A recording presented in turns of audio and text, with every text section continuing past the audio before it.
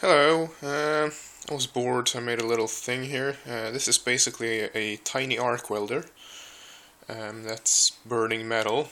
It's running at about 54 volts and 7 amps, which is roughly 380 watts. So that's pretty good, it's rather efficient. So how this works is that I got my little 8 amp variac here.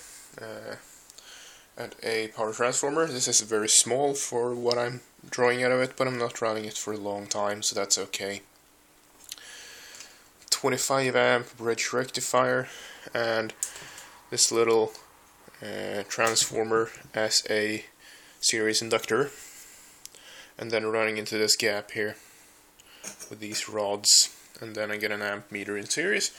So I'm gonna put some sunglasses on so I don't get snowblind, because I've been there, done that, don't want to do it again. It's rather unpleasant. So let's see if I can maneuver this. Crank this up about 100. And then we basically just strike this. And then we can lock it in place. It's melting the metal pretty fast. It's about a 8mm arc.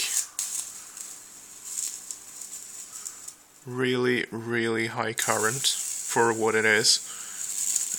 For what I'm putting into it, it's a hell lot of power.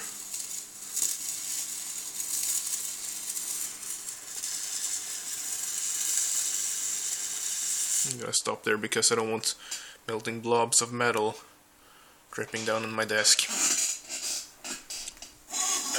Crank variac down and unplug said variac.